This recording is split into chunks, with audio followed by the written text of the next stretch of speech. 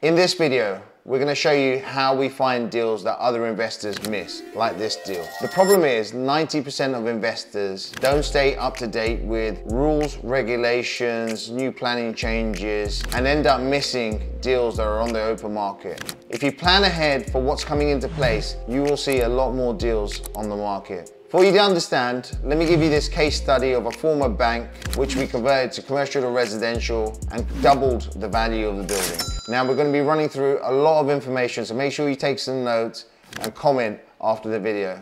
Now the deal in question is a former nationwide bank based in Burnham, Buckinghamshire, which is just a stone's throw from the outer suburbs of London. Now when we looked at this site, it was based over 3 floors, right on the high street and primed for conversion to commercial and residential. It had a shop front on the high street, and for us, it's always important to retain an element of commercial if it's on the high street, because realistically, no one wants a converted shop with your bedroom facing a high street. Now, when we looked at this site, we put our bids in, we were only up against one other buyer, and that buyer stopped at 300,000 on this site. But we saw something that they didn't. We saw we could convert this into 4 income producing assets. So when I saw the other buyer walking around the site, I heard them speaking to their business partner and said, well, I think we should retain the commercial element on the ground floor and create one flat over 2 floors on the first and second floor. Now the reason they wanted to maintain the commercial unit on the ground floor was, at the time, planning actually stipulated you couldn't convert the ground floor to residential use because it was in a conservation area, and they just thought the second floor was too small to convert to a self-contained flat, hence they wanted to combine the first and second floors in. Now, when I looked at this site, I saw 4 income producing assets. The first one being the retail unit. I knew if we reduce the retail unit down to sort of 25-30 square meters, it'll be ideal for a barber shop, nail salon, mobile phone shop, or like a mini office. As we were looking at this property in early 2021, we knew that minimum space standards were coming in 1st of April 2021.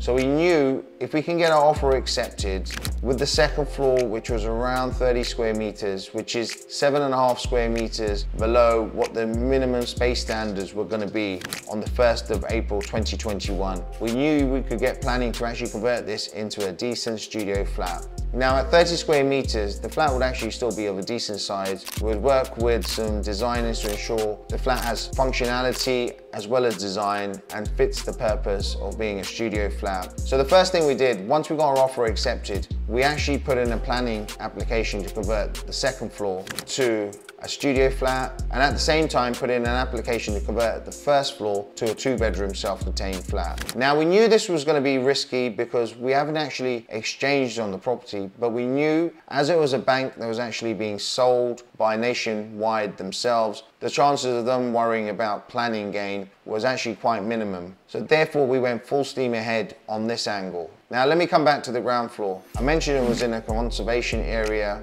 and at that time, you couldn't convert this to residential use. But we knew something that the other potential buyer didn't. Now, we knew there were some planning changes that were going to come in, allowing you to convert more commercial properties into residential use. And this would actually include conservation areas as well. So the idea was we'll purchase this property, start work, and then on the 1st of September 2021, we'll put in an application to change the rear of this bank to a 1-bedroom self-contained flat. Now this will actually give us 1 retail unit, 1 studio flat, 1 1-bedroom flat, and 1 2-bedroom flat. Now let's run through the numbers. We actually secured this site at £305,000. As all the works were going to be internal and there was no structural changes, no major walls that we needed to sort of take out, and it was a simple case of partition walls, electric, wiring, plumbing. The build cost for those 3 self-contained units was going to be £120,000. And before we even purchased the property, we had these plans, we gave them to our broker, we got a valuation done on what the current value was going to be, which came in at £305,000. And as a 4-asset scheme combined of mixed use, commercial, residential, we got an end value of $750 before we even started work. So we knew this was going to be an all money out deal.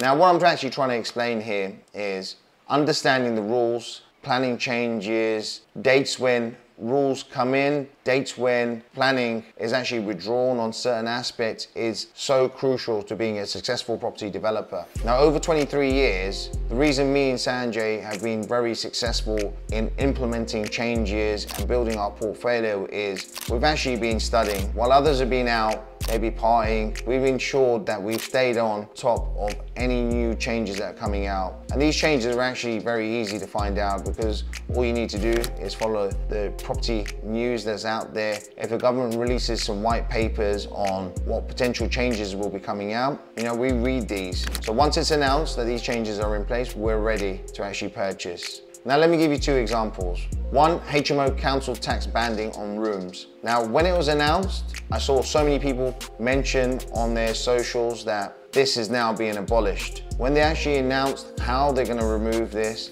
I didn't see anyone posting, and this was evident from when we posted on our socials.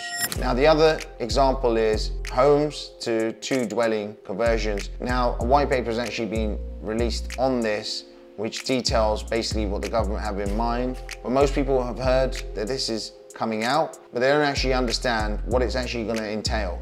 If this video has actually left you with a few questions, I want you to do two things. One, drop your question in the comments below.